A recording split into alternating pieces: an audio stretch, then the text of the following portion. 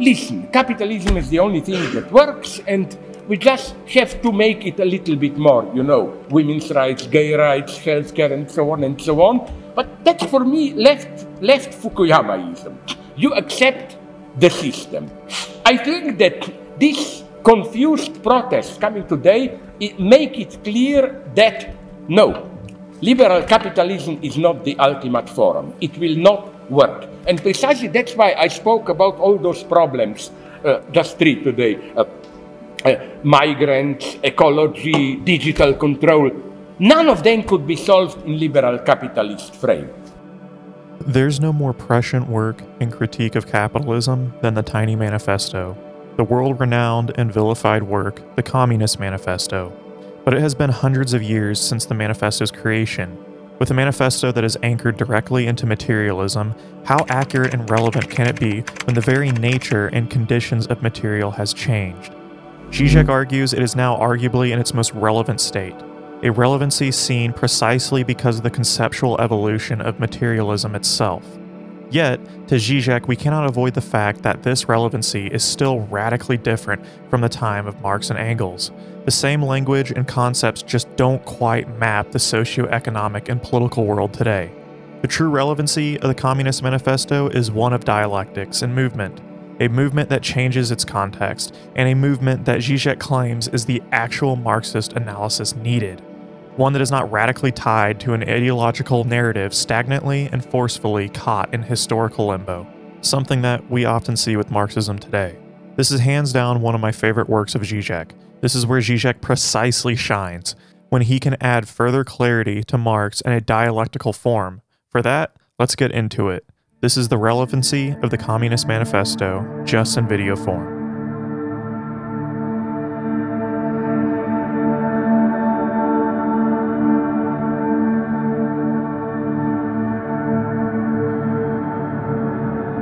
Žižek starts this out with, "The end is near, only not the way we imagined it." Capitalism today stands in its most progressive and quote-unquote free state today, which to Žižek ironically puts capitalism at its most dangerous and pervasive. For this new capitalist progressive aesthetic, new analysis naturally comes. Some of the most prescient ideas of Marxism fall within a continuum of constant revolution and an inevitable end of capitalism, an end likely many Marxist thinkers of the past would have imagined by now. Yet, Žižek remains clear in the Marxist prediction that the end of capitalism will happen, and more specifically, is currently happening as we speak, just not within the proletariat and working class as a whole. We are already almost approaching there a kind of a weird communism. I don't know how it is here with you, but in my part of Europe, DVDs are disappearing, you download everything.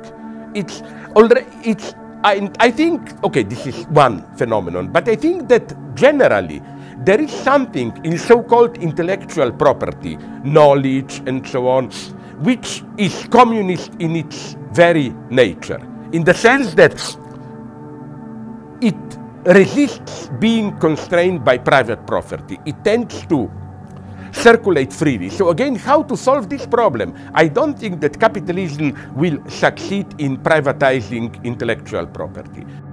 It's a private, open-source, technocratic revolution. But before we get into exactly what this means, we have to lay some groundwork and answer an important question. Why isn't this being spearheaded by the working class then? In many functions, it sort of is, but in the larger picture, not really. Žižek points out to Gerald A. Cohen's movement and formation of the working class. Here's a rough formation. Number 1, it constitutes the majority in a society. 2, it produces the wealth of the society. Number 3, it consists of the exploited members of a society. Number 4, its members are the needy people in society. When these 4 features are combined, they typically generate 2 further features. Number 5, the working class has nothing to lose from revolution. And number 6, the working class can and will engage in a revolutionary transformation of society. Žižek directly claims none of the first 4 features all fit together synchronously in today's world, which may be why features 5 and 6 haven't completely came to fruition and generated the expected outcome. Marx relies heavily on the idea of a unified proletariat as a gateway to revolution, a unification that depends much on its own recognition. Yet in this world, the recognition of a working class is at its absolutely most complex point. A barista in San Francisco, a Kansas Cityan computer engineer, and a New York carpenter's exploitation often take on radically different forms. And further, to elaborate on Cohen's point number 4 around a needy group, the form of the bourgeoisie nicely fits in this category today. They appear as the ultimate needy ones. They have to be bailed out every 10 years, they receive the majority of welfare, and their central aesthetic and ideology now blends in. Where the new bourgeoisie fit in as Mark Fisher coined the new quote-unquote liberal communism. With people like Mark Zuckerberg, Elon Musk, and Bill Gates embodying this new liberal communism phenomenon. This is all packed on top of a neoliberal, radically individual world where being exploited more, working longer hours, is to appear as not needy and self-sufficient. Thus, the worker receives a false appearance of autonomy and self-sufficiency in his very exploitation. So with that said, what is Žižek's point on a new revolution?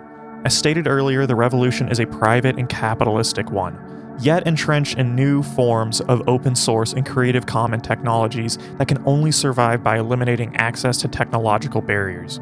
Essentially, technology and information, if it will be successful, must be completely given away and accessed by all in the future. Market exchange and private intellectual property could hinder this technological front. We see this with the new Internet of Things, future smart cities, homes, cars, etc. Ultimately, technology that needs to communicate with each other in order to operate properly. Thus, in order for this technology to succeed and change the world, there can't be fundamental barriers brought up by market exchange. It can't cost too much money, and in many ways, it has to be free. I won't get into detail about the Internet of Things or smart production technology, but if you are interested, it would be worth looking up. Essentially, this will only succeed through common access for all, and we are just scratching the surface with this technological phenomenon. But Žižek claims there's irony in this. The US, if anything, is ahead of all other ex-communist states in this very technology. Žižek points out this really weird new technocratic bourgeoisie in the United States through the lens of this contradiction. The crudest Marxist hypothesis seems to be re-vindicated. The development of new productive forces makes capitalist relations obsolete.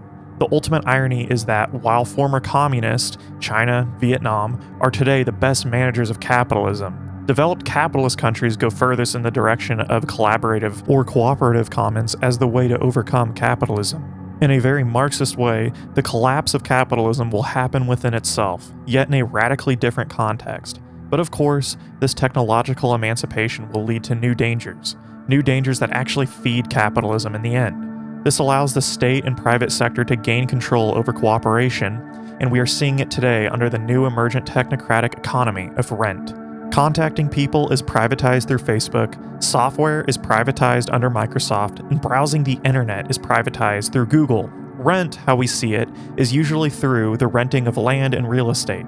Now under technology and software, it's owning platforms and completely sucking up market share. For example, Netflix purchases as much movies, general content, TV shows as possible, primarily as to become the most dominant entertainment suite, and you pay rent in order to access it. The goal is to dominate the access and promote your platform as a monopoly. Žižek points out, under this phenomenon, the classic Marxist analysis of exploitation evolves. Bill Gates didn't become a billionaire by selling his product at an optimum competitive price, excruciatingly siphoning out worker productivity for minimum pay. Žižek points out that if he did this, Microsoft would have gone under a long time ago. Rather than competing, they established a monolith in Windows, while paying their engineers far more money than anyone would have anticipated. Under the typical Marxist economic analysis, Linux should have won the consumer operating system economic war.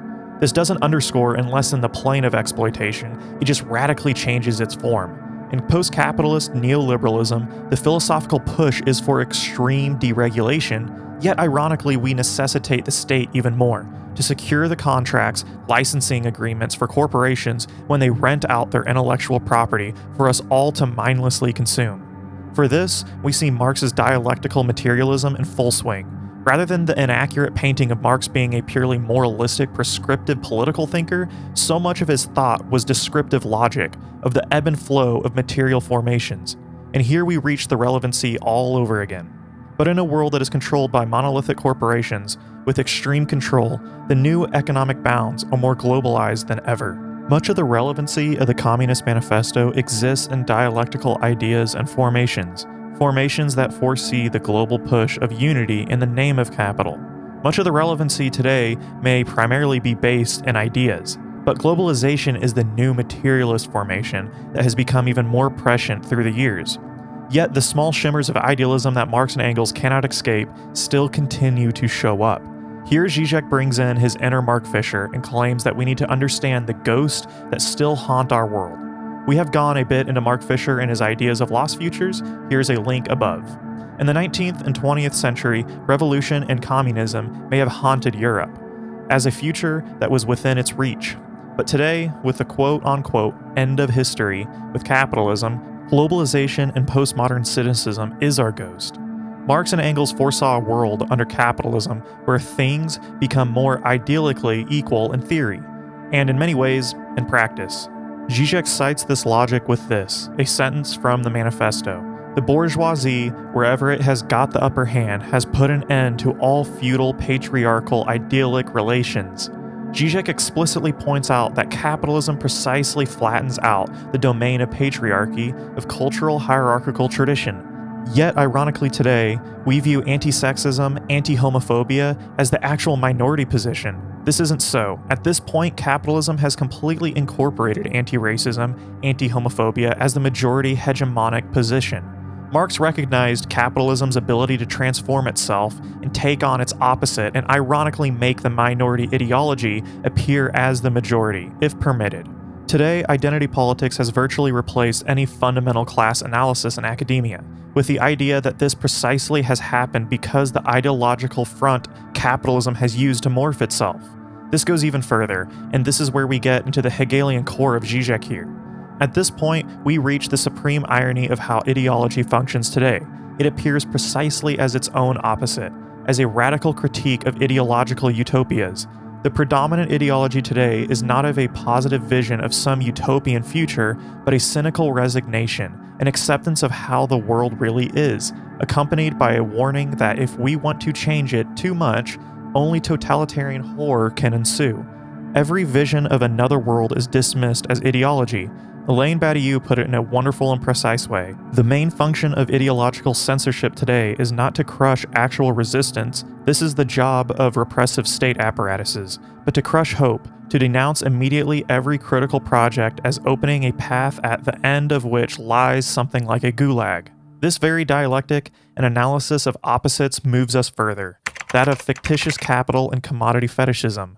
What is fictitious capital and commodity fetishism but ghosts that further solidify the idea that capital, also being a ghost, is just dead, just a mindless zombie doing its part in day-to-day lives and transactions?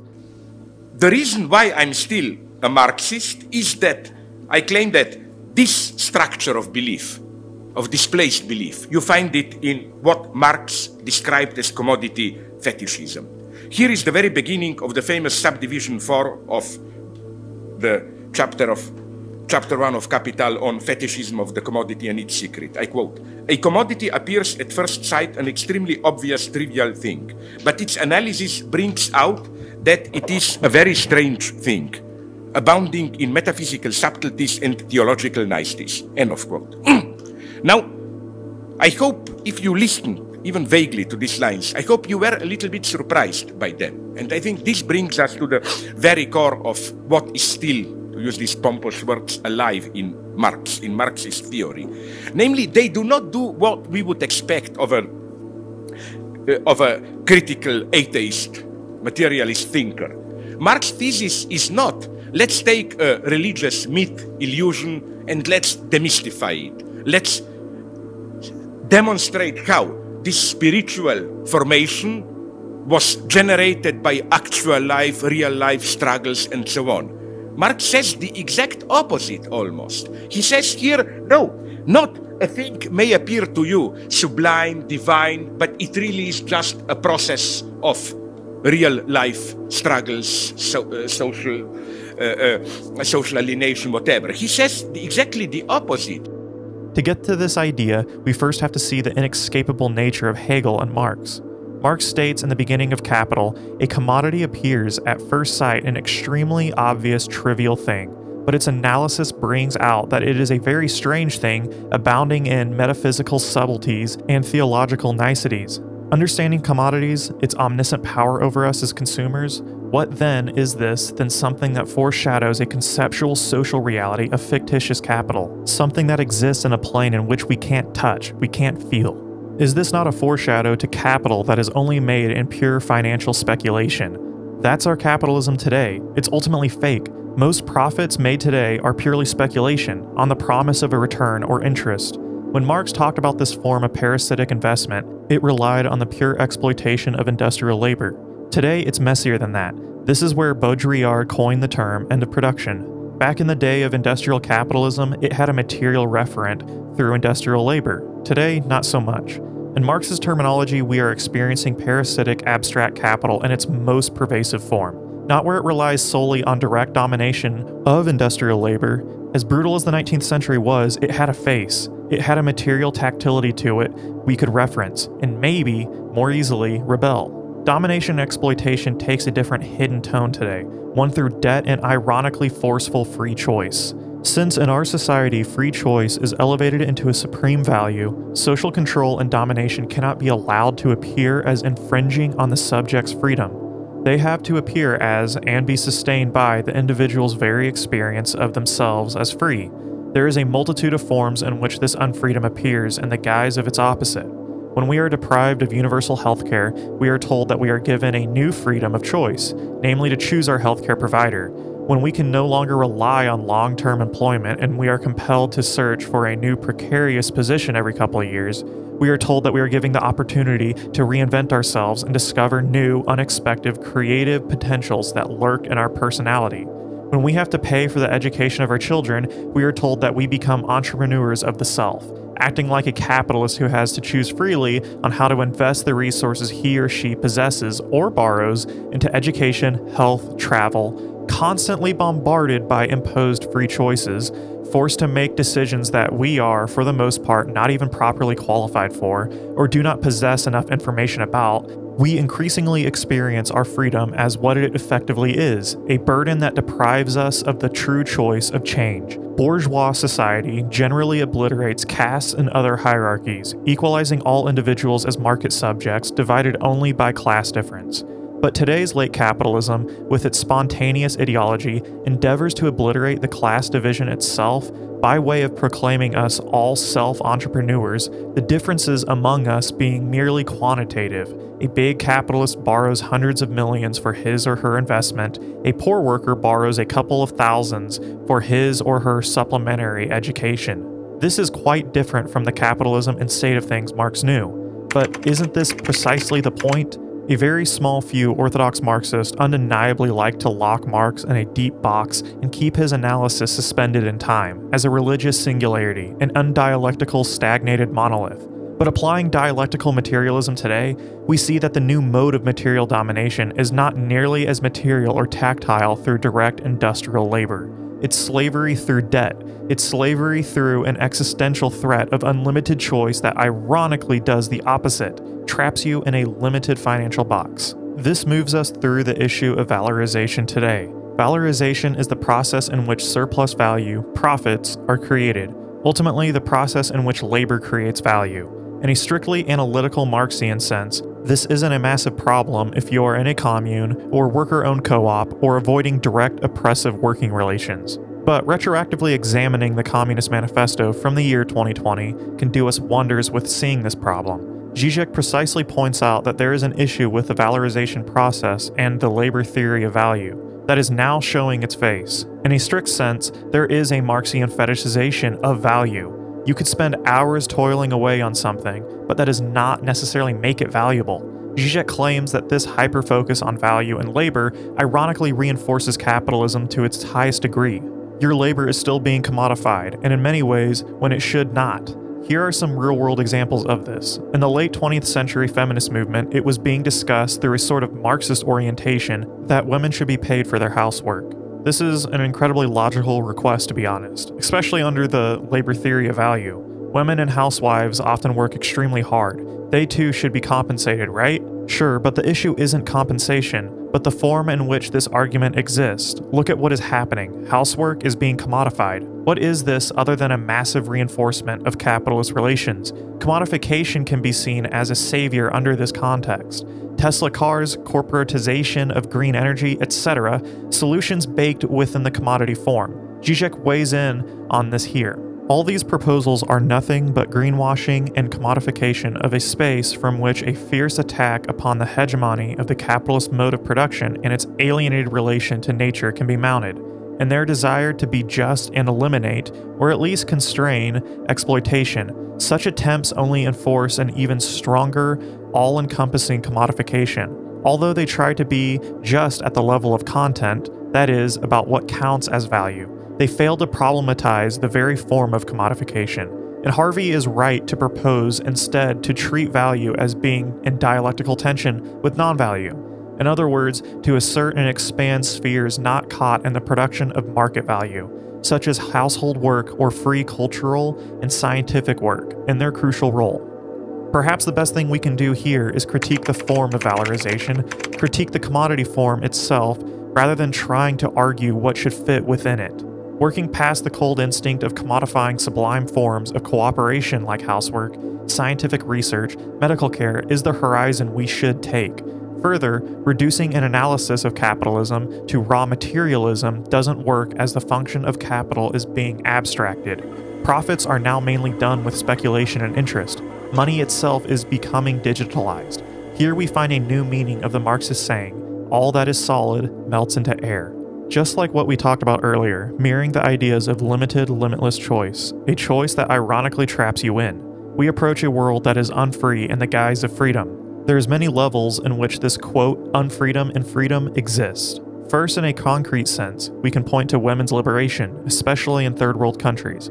There are liberating forms of capitalism that simultaneously negates this newfound freedom. Women are liberated from traditional life and authoritarian family ties, yet are now forced to sell their labor power to survive. In America and Europe, this is becoming more prevalent, as women are now viewed as the most desirable employees, as the idea being they may be easier to boss around and exploit in a post-Fordist context. They adapt quicker, they are more flexible workers. In third world countries and a Fordist context, women are now directly subjected to industrial labor and sweatshops. This is the material formation of this problem. This dialectic moves towards a more universal logic, though, that encompasses the world in a very Hegelian sense. The Communist Manifesto is one of the first embodiments of true dialectical logic in a manifesto itself, away from what Engels would call Lockean metaphysics, where things are simply things, transfixed in time, but dialectical logic is a process that encompasses opposites. The Lockean metaphysics is what we think of logic today, little unidimensional objects that can be compared and contrasted. Marx uses Hegel to show the very contradictions in which capitalism exists. Thus, dialectics are completely necessary here. Capitalism isn't a mere stagnant thing that we can compare to other economic systems like we think today. It's a shape-shifting, ever-changing process that encompasses contradictions. For that, we see academia, modern comparisons of ideas in our world, is still beyond primitive. To put it in paradoxical term, was for a return from Marx back to Hegel. I define myself more as a Hegelian. Why? Hegel is considered a madman, you know, the guy, absolute knowing, and so on and so on. No, Hegel is much more modest and open. In Hegel, whenever you act, you err. So, you know, you have to, there is no position of this pure acting where you know what you are doing and the result will be. So my formula is kind of ironically, I know Hegel is the greatest idealist, materialist reversal of Marx by turning back to Hegel. For Hegel says in a part that people don't read, Introduction to Forward to Philosophy of Right, he says explicitly that the owl of Minerva takes off in the evening when there is dusk. So philosophy can just grasp a social order when it's already in its decay. Philosophy cannot see into the future. It's radical openness. In 2020, we are still children of John Locke. still completely transfixed within the Lockean metaphysics that Engels talked about. Despite a dialectical mode of thinking existing for hundreds of years now, the world has yet to completely embrace it in its total analysis. Thus, understanding the fundamental contradictions of capitalism is still very difficult for most. And in this very dialectical logic, Žižek points out that this is shown in the very unfreedom of the freedom that we are subjected to. Either sell your labor power to a capitalist or suffer and die in poverty. Here, the actual free choice is to escape this dichotomy altogether. Here, Žižek sees the actual horizon of communism. A system past capitalism is emerging in contexts that are widely different than the traditional historical canon. Capitalism may be the end of history, but under the end of capitalism, the history we know of truly ends. But the communist horizon is only set because of its emerging problems. Its inability to truly emerge through the 19th and 20th century is the true Marxist analysis itself. In a true Marxist sense, communism is not our holy salvation. It's a new set of problems we must dialectically overcome. Žižek precisely says this: the problem of Western Marxism, and even of Marxism tout court, was the absence of the revolutionary subject. How is it that the working class did not complete the passage from being in itself to being for itself, and did not constitute itself as a revolutionary agent? This problem provided the main reason for its appeal to psychoanalysis, which was evoked precisely to explain the unconscious libidinal mechanisms that prevent the rise of a class consciousness inscribed in the very being or social condition of the working class. In this way, the truth of Marxist socioeconomic analysis was saved, and there was no reason to give ground to revisionist theories about the rise of the middle classes. This search for a revolutionary subject or individual is even more difficult today. We talk about unification of people, black, white, straight, gay, yet with the new emerging identities under capitalism, it does more to divide, despite liberal universalism, of people of equal rights, equal standings, and merits. And this is not fundamentally a bad thing at all. This is actually why people call Žižek a transphobe, for pointing out new emergent, radically individual approaches to humanity under capitalism. And Žižek points out, ironically and dialectically, that this new shape-shifting form of capitalist, ever-evolving identity arguably can do more to actually harm these people in the end. Sorry, I had to point this out. I feel like this is just such a lazy argument against Žižek. He doesn't claim that these identities don't exist or don't matter. Rather, they're just being co-opted by corporations and large capitalist institutions. That's all. But with how relatively new these identities have become under a capitalistic context, there are new sets of contradictions that we must dialectically overcome and synthesize. Žižek points out a sort of dialectical continuation of capitalism that inherently divides yet promises to unify. Look at the internet, for example. We were promised open-sourced unity, yet in the end, it's arguably done more to divide. People argue about the most mundane things, like Marvel movies. And through the very analysis of revolutions of the past, the most Marxist analysis is to point out the necessary contradictions within them, like we do with capitalism. Žižek explicitly states this here. So what is the conclusion? Should we write off the Communist Manifesto as an interesting document of the past and nothing more? In a properly dialectical paradox, the very impasses and failures of 20th century communism, impasses that were clearly grounded in the limitations of the Communist Manifesto itself, at the same time bear witness to its actuality. The classic Marxist solution failed, but the problem remains. Today, communism is not the name of a solution, but the name of a problem, namely that of commons in all of its dimensions. The problem of a commons of nature as the substance of our life, the problem of our biogenetic commons, the problem of our cultural commons, intellectual property, and last but not least, the problem of a commons as the universal space of humanity from which no one should be excluded. Whatever the solution, it will have to deal with these problems. The relevancy of the Communist Manifesto is exactly that. It's not nearly as relevant today. But the central dialectical logic, the analysis of contradictions hidden within Marxist thought, is where we see relevancy truly emerge. This is why the most radically Marxist thing you could do is to not be a Marxist. To be a Marxist is to leave behind prior ghosts and dialectically move forward. Dialectics require conflict and contradiction. Thus, communism isn't the typical holy salvation many Marxists claim it to be. It's a new set of fundamental problems that must be solved. Thank you guys for watching. I thought the relevancy of the Communist Manifesto was extremely interesting, so I hope all of you guys thoroughly enjoyed. As always, I couldn't do any of this without patrons. Thank you to everyone who supports, and if any of you guys are interested in pledging on Patreon or becoming a YouTube member, I have all kinds of perks. You get early access to content, you get exclusive content, you get to vote on future videos, stuff like that. So, kind of cool stuff. I want to be able to offer you guys something tangibly in return for your financial support. Something else that is incredibly important and that really helps this channel is bookmarking our Amazon link and just using it whenever you purchase anything on Amazon. I get just a small percentage, and Jeff Bezos has to pay me for it, so it's a win-win. And last but not least, if any of you guys have Amazon Prime but you do not use any of the perks on Twitch, feel free to head on over to our Twitch and subscribe via Twitch Prime. But again, only do this if you do not use it and you do not watch other streams on Twitch. If any of you have these accounts laying dormant, it gives me just a couple dollars and it costs you nothing. So again, guys, thank you again for all the support. I truly appreciate it, and hopefully I can see you in the next video.